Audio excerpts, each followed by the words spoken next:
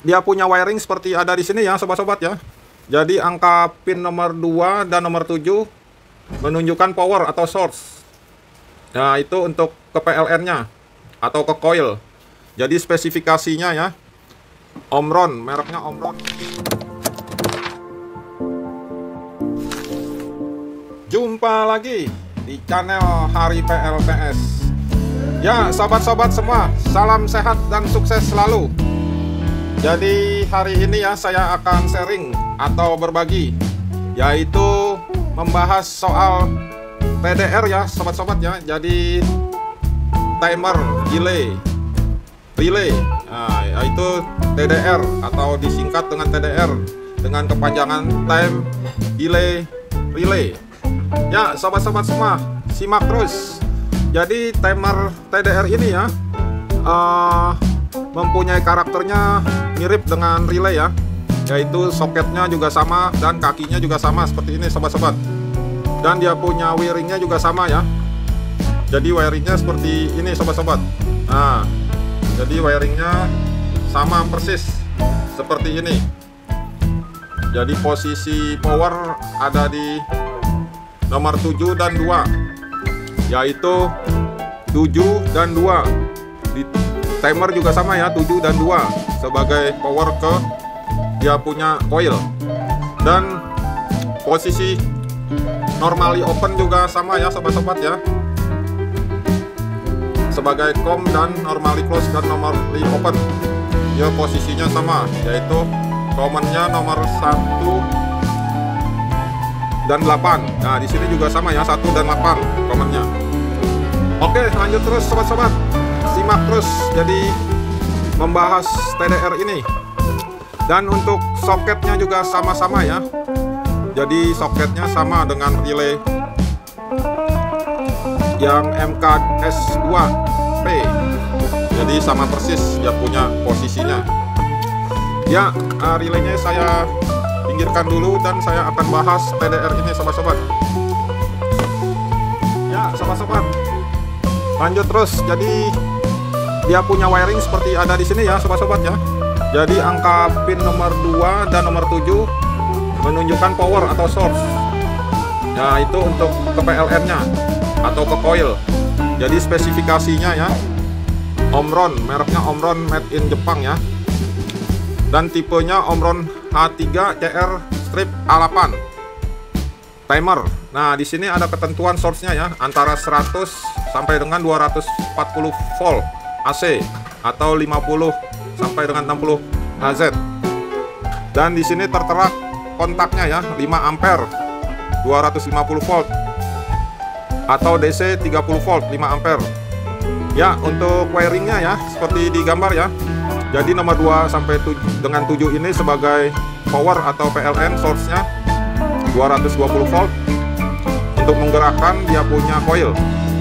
Dan untuk nomor 18 sebagai common ya atau input, yaitu dia akan connect ke nomor 4 dan nomor 3, yang mana nomor 4 sebagai normally close, nomor 3 normally open. Jadi begitu nomor 2 dan 7 dikasih tegangan PLN, maka nomor 1 dan nomor 3 akan menjadi normally close dan keempatnya normally open. Begitu juga sebaliknya ya jika tidak dikasih tegangan. Nah sama juga dengan nomor 8 dan nomor 5 ya sebagai normally close dan nomor 6 sebagai normally open. Ya sobat-sobat, simak terus. Jadi wiringnya ada di sini juga sama ya sobat-sobat ya, ada di baliknya ya. Ya seperti ini sobat-sobat. Jadi ada nomor 1 dan 8 commonnya, dan untuk saklar nomor 34 atau 56. Nah, nomor 4 nya sebagai NC dan 3 nya NO atau 5 nya NC, 6 nya NO, dan 72 sebagai dia punya coil untuk menggerakkan coilnya atau powernya. Ya kita langsung ke bagian depan sobat-sobat ya. Sobat-sobat simak terus untuk mengetahui TDR OMRON H3CR-A8, yaitu TDR singkatan dari time delay relay. Lanjut terus sobat-sobat ya. Jadi di bagian depan ini ya sobat-sobat ya, ada menunjukkan power ya. Nah ini menyatakan lampu power, bila dikasih power dia akan hidup lampu LED-nya, dan outputnya sebagai flicker. Jika dia mencapai timing yang ditentukan, outputnya akan hidup. Dan di bagian sini ada mode-nya ya. Jadi kalau kita putar ya, jadi mode-nya seperti ini sobat-sobat. Yang mana ada sekarang ini terset mode A ya. Dan bila kita putar dengan obengnya, kita putar dengan obeng, dia akan berubah menjadi ya, jadi sekarang mode-nya mode B2 sobat-sobat. Jika kita putar lagi, dia akan berubah menjadi mode F. Ya, seperti ini sobat-sobat ya. Dia berubah menjadi mode F. Dan kita akan putar lagi sobat-sobat. Dia akan berubah menjadi mode J. Ya, seperti ini sobat-sobat, mode J. Dan kita putar lagi, dia akan kembali semula, yaitu mode A. Ya, seperti ini ya sobat-sobat ya. Dia kembali semula mode A. Jadi mempunyai mode-nya ya. Ada A, B2, F, dan J, dan A. Kembali lagi semula. Oke, simak terus sobat-sobat.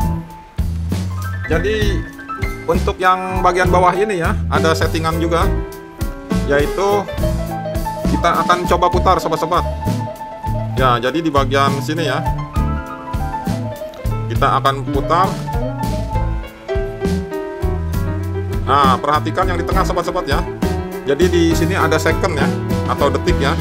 Jadi kalau kita putar, dia akan berubah ke menit ya sobat-sobat ya.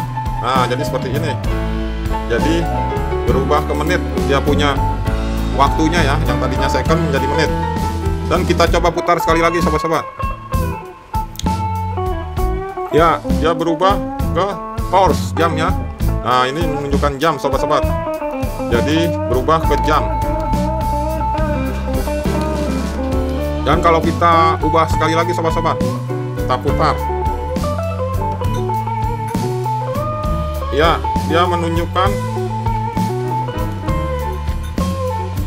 seperti ini sobat-sobat. Kita akan zoom. Ya, 10 hour ya.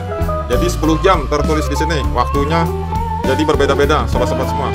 Oke, kita lanjut putar lagi sobat-sobat. Nah, kembali lagi ke second ya sobat-sobat ya. Jadi balik lagi ke second untuk timing delay-nya. Ya, sobat-sobat simak terus. Dan jika kita setting di bagian sebelah kiri ya sobat-sobat ya. Jadi perhatikan apa yang berubah ya. Jika sebelah sini kita putar ya sobat-sobat ya. Nah, sekarang perhatikan di angkanya ya sobat-sobat ya. Skalanya ya. 0, 5, 10, 15, 20, 25, 30 ya. Ini dalam satuan second. Jadi untuk settingan delaynya berapa second kita mau timing delaynya. Dan jika kita putar sobat-sobat ya, untuk ininya ya, skalanya akan berubah. Ya, ya, dia akan berubah. Ya, jadi seperti ini sobat-sobat. Jadi skalanya dari 0, 0,2, 0,4. Jadi satuannya 0, ya sampai terbesar 1,2 detik. Jika kita putar lagi sobat-sobat ya. Ya, jadi berubah lagi ya. 0, 0,5, 1, 1,5, 2, 2,5, 3.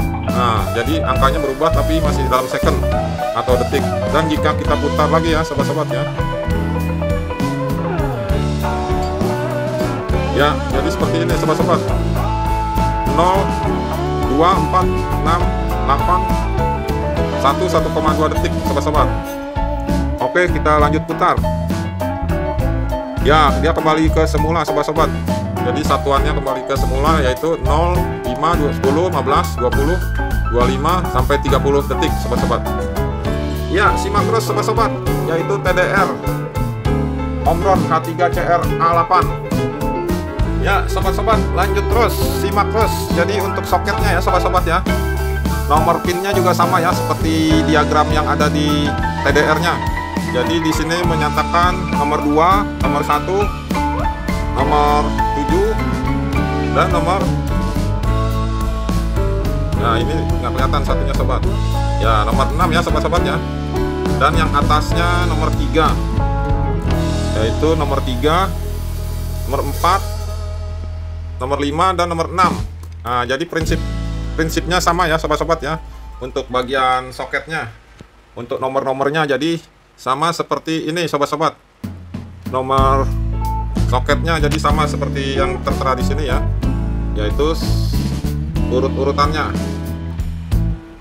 Oke, sobat-sobat semua, jadi sampai di sini ya sharing atau berbaginya ya, yaitu mengetahui TDR, time relay, yang mana fungsinya untuk meng-on-kan atau menyalakan dengan menyalakan, tapi butuh mendelay sesuai dengan settingan yang kita setting. Contohnya bila kita setting di sini ya sobat-sobat ya. Nah, misalnya kita setting di angka 5. Angka 5 sini dalam satuan second atau detik sobat-sobat ya.